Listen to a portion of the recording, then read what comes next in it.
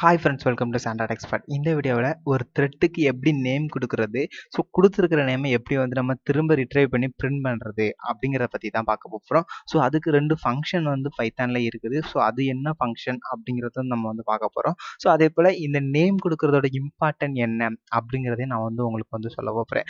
So நீங்கள் வந்து thread வந்து யூஸ் பண்ணிட்டு இருக்கீங்க, மல்டி த்ரெட்டிங் பண்ணிக்கிட்டு இருக்கீங்க அப்படின்னா நீங்கள் வந்து ஒரு பெரிய லார்ஜ் ப்ராஜெக்ட் பண்ணும்போது அதில் வந்து நிறைய த்ரெட்ஸ் வந்து நீங்கள் கிரியேட் பண்ணிகிட்டே இருப்பீங்க.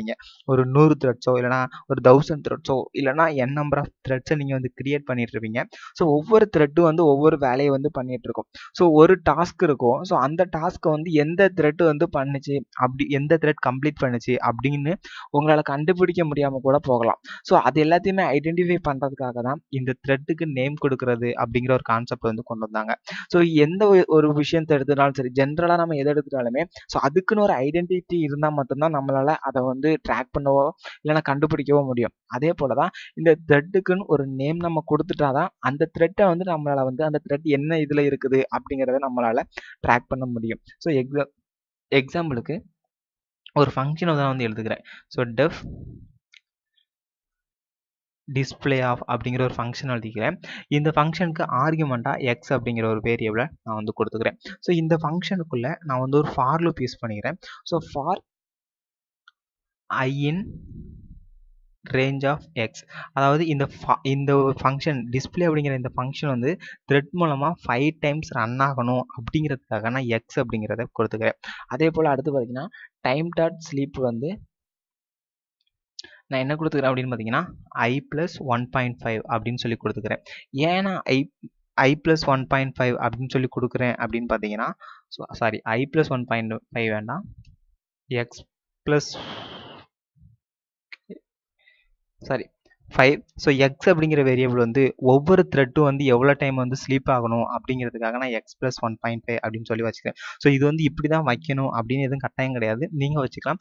பட் நான் வந்து இப்படி வச்சாதான் ஒரு கரெக்டான ஒரு வேலை வந்து அது பிரிண்ட் ஆகும், நீங்கள் அண்டர்ஸ்டாண்ட் பண்ணிக்கிறதுக்கும் தெளிவாக இருக்கும் அப்படிங்கிறதுக்காக நான் வந்து இப்படி வச்சுக்கிறேன். ஸோ அதுக்கு அடுத்தல நம்ம என்ன பண்ணுவோம் அப்படின்னு பார்த்தீங்கன்னா ஒரு பிரிண்ட் போட்டு நம்ம வந்து பிரிண்ட் பண்ணுவோம். ஸோ த்ரெட் வந்து ஸ்டார்ட்டில் இருக்குது அப்படின்னு ஏதாச்சும் நம்ம வந்து பிரிண்ட் பண்ணி, ஸோ ஒரு எக்ஸாம்பிளுக்காக நம்ம வந்து போட்டிருப்போம் த்ரெட் ஸ்டார்ட் அப்படின்ட்டு. ஸோ ஓகே, இப்போ வந்து ஒரு ஃபங்க்ஷன் வந்து நம்ம வந்து எழுதி முடிச்சிட்டோம். இனி அடுத்து என்ன பண்ணோம்னா ஒரு த்ரெட்டை கிரியேட் பண்ணி அந்த த்ரெட்டை வந்து ஸ்டார்ட் பண்ணி விடுவோம். ஸோ இப்போ இந்த ப்ரோக்ராமில் நான் என்ன பண்ண போகிறேன்னா த்ரெட்டையே ஒரு லூப்புக்குள்ளே கிரியேட் பண்ண போகிறேன். ஸோ ஃபார் ஐஇன் இல்லை பிஇன் range of x அப்படின்னு சொல்லி range of 5.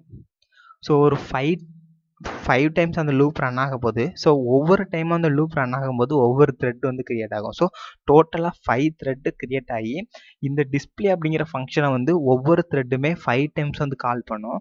ஸோ ஒவ்வொரு த்ரெட்டும் 5 டைம்ஸ் இந்த டிஸ்பிளே ஃபங்க்ஷனை ஹிட் பண்ணுறதுனால ஸோ டோட்டலாக 5 × 5 25 டைம்ஸ் நம்மளுக்கு வந்து இந்த த்ரெட் ஸ்டார்டட் அப்படிங்கிறது பிரிண்ட் ஆக போகிறது. ஸோ அதான் வந்து ப்ரோக்ராம். ஸோ இந்த ஃபாருக்குள்ளே நான் வந்து என்ன பண்ணுறேன் அப்படின்னு பார்த்தீங்கன்னா t அப்படிங்கிற ஒரு வேரியபிளை நான் வந்து த்ரெட்டை கிரியேட் பண்ணுறேன். So t = threading dot thread of. So இது நம்ம ஆல்ரெடி நம்ம எல்லாத்துலேயும் பார்த்தது தான். ஸோ அதனால இதை ஸ்பீட் அப் பண்ணிட்டு போயிடுறேன். Target = display. So display args = so ஆர்குமெண்ட்டாக நம்ம வந்து என்ன கொடுக்குறோம் அப்படின்னா பியை வந்து நான் ஆர்குமெண்ட்டாக கொடுக்குறேன். ஏன்னா ஸோ ஒவ்வொரு டைமும் நம்ம வந்து அந்த டைம் வேரியேஷன் வரணும் அப்படிங்கிறதுக்காக நான் வந்து பியை வந்து ஆர்குமெண்ட்டாக கொடுத்துக்கிறேன். ஸோ கொடுத்துட்டு அடுத்து என்ன வரேன்னா t. ஸ்டார்ட் ஆஃப் அப்படிங்கிறத நான் வந்து கொடுத்துக்கிறேன். ஓகே, இப்போ வந்து ஒரு த்ரெட்டை கிரியேட் பண்ணிட்டோம், அந்த த்ரெட்டை வந்து ஸ்டார்ட் பண்ணி விட்டுட்டோம். ஸோ நான் இப்போ இதை சேவ் பண்ணிக்கிறேன். ஸோ இப்போ நான் இதை வந்து ரன் பண்ணுறேன். ஸோ நான் வந்து இந்த ப்ரோக்ராமை வந்து கமாண்ட் ப்ராம்ப்டில் ரன் பண்ண போகிறேன். ஏன்னா இதுக்கு முன்னாடி நம்ம பைத்தான் ஷெல்லில் வந்து ரன் பண்ணிகிட்டு இருந்தோம். ஸோ அதில் வந்து இந்த த்ரெட் வந்து கரெக்டாக லைனில் பிரிண்ட் ஆகாமல் இருந்தது. ஸோ அது வந்து கமாண்ட் ப்ராம்ப்டில் கரெக்டாக பிரிண்ட் ஆகுது. அதனால் நான் வந்து கமாண்ட் ப்ராம்ப்ட் யூஸ் பண்ணிக்கிறேன். ஸோ பைத்தன் த்ரெட் new.py அந்த த்ரெட் new.pyங்கிறத அந்த நம்மளுடைய ப்ரோக்ராம். நான் இப்போ இதை ரன் பண்ணுறேன். Okay, error.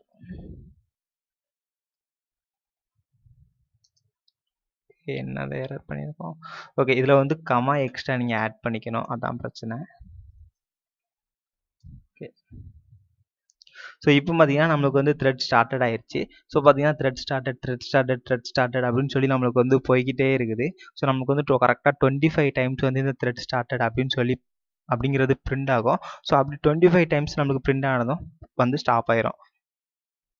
ஸோ ஓகே போய்கிட்டே இருக்குது. ஸோ ஓகே ஸ்டாப் ஆயிடுச்சுன்னு நினைக்கிறேன். ஸோ 25 டைம் இல்லையோ, ஓகே நமக்கு வந்து டோட்டலாக 25 டைம்ஸ் வந்து அந்த த்ரெட் ஸ்டார்டட் அப்படிங்கிறது பிரிண்ட் ஆகும். ஸோ பிரிண்ட் ஆகி நம்மளுக்கு வந்து இப்போ வந்து முடிஞ்சிருச்சு. ஓகே ஸோ இதுக்கு முன்னாடி ஒரு எரர் வந்தது. அது என்ன எரர் அப்படின்னு பார்த்தீங்கன்னா, நீங்கள் வந்து ஆர்குமெண்ட் பாஸ் பண்ணும்போது ஒரு சிங்கிள் ஆர்குமெண்ட் பாஸ் பண்ணால் கூட அதுக்கப்புறம் கமா எக்ஸ்ட்ரா நீங்கள் வந்து ஒரு கமா போட்டிருக்கணும். இல்லைனா வந்து உங்களுக்கு வந்து எரர் வரும். ஸோ அதனால தான் நமக்கு வந்து முன்னாடி வந்து எரர் வந்தது. ஸோ இப்போ பார்த்தீங்கன்னா ஸோ டோட்டலாக இவ்வளோ த்ரெட் ஸ்டார்டட் அப்படிங்கிறது நமக்கு வந்து பிரிண்ட் ஆகிருக்குது. இப்போ எந்த த்ரெட் வந்து இந்த த்ரெட் ஸ்டார்டடுங்கிறத பிரிண்ட் பண்ணுச்சு? ஸோ டோட்டலாக நமக்கு வந்து 5 த்ரெட்ஸ் வந்து இதை வந்து இந்த வேலையை பண்ணியிருக்குது. ஸோ எந்த த்ரெட் எப்போ பிரிண்ட் பண்ணுச்சு அப்படிங்கிறது நமக்கு தெரியாது. ஸோ அதை ஐடென்டிஃபை பண்ணிக்கிறதுக்காக தான் நம்ம வந்து இந்த த்ரெட் நேம் கொடுக்குற ஒரு கான்செப்டுக்குள்ளே போகிறோம். ஸோ ஒரு த்ரெட்டுக்கு எப்படி நேம் கொடுப்போம் அப்படின்னு பார்த்தீங்கன்னா, ஒரு த்ரெட்டை நீங்கள் கிரியேட் பண்ணதுமே setName of அப்படிங்கிற ஒரு ஃபங்க்ஷன் இருக்குது. ஸோ இந்த நேம் ஆஃப் அப்படிங்கிற இந்த ஃபங்க்ஷனுக்குள்ள அந்த பேரந்தசிஸ்க்குள்ள நீங்கள் என்ன நேம் கொடுக்குறீங்களோ அதான் வந்து த்ரெட்டோட நேமாக வந்து செட் ஆகும். ஸோ நான் இங்கே வந்து நம்ம வந்து ஐடென்டிஃபை பண்ணிக்கிறதுக்காக நான் என்ன எப்படி கொடுக்குறேன்னா, thread hash plus str of p அப்படின்னு சொல்லி கொடுத்துக்கிறேன். ஏன்னா ஸோ பிங்கிறது அந்த ரேஞ்சிலேருந்து ஐட்ரேட் பண்ணி வர்ற ஒவ்வொரு வேல்யூ. ஸோ நமக்கு வந்து எப்படி வரும்னா த்ரெட் 1 த்ரெட் 2 அப்படிங்கிற இதில் நமக்கு வந்து வரும். ஸோ அதுக்காக நான் வந்து இப்படி கொடுத்துக்கிறேன். ஸோ இப்போ வந்து ஒரு த்ரெட்டுக்கு வந்து நேம் வந்து கொடுத்தாச்சு. ஸோ அடுத்து இந்த கொடுத்துருக்கிற நேமை நம்ம எப்படி பிரிண்ட் பண்ணுறது அப்படின்னு பார்த்தீங்கன்னா, ஸோ இங்கே பிரிண்ட் பண்ணுறேன். Print threading dot